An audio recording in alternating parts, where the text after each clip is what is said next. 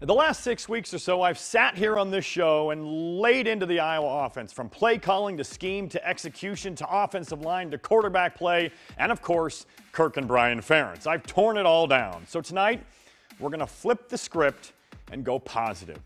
We live in a world of so much negativity and social media hate. People walking around mad and hateful for no reason. And there's no reason for Hawkeye fans to be acting like that today. It's okay to be happy. All week long, we heard the jokes about the offense leading up to the Northwestern game. Iowa's favored by 11? They can't even score 11. The over-under teetering on an all-time low for much of the week. And I get it. The offense has been brutal. Criticism deserved. But against the Wildcats, the offense looked like an offense.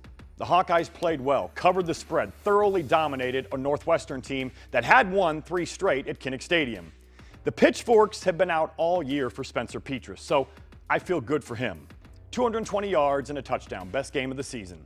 He's faced the criticism, hears the boos, and yet still goes to work and puts in the time and effort. It's okay to be happy for someone having a sliver of success. The offensive line looked better. Iowa rushed for 178. Give them credit. Well, Northwestern is terrible, so it doesn't mean much.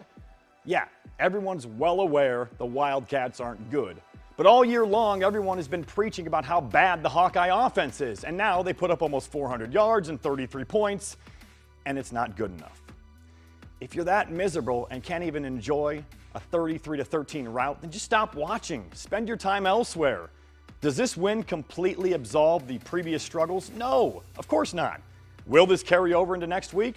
Who knows? But just enjoy it for what it is, a good solid win with a solid offensive performance. It's okay to be happy.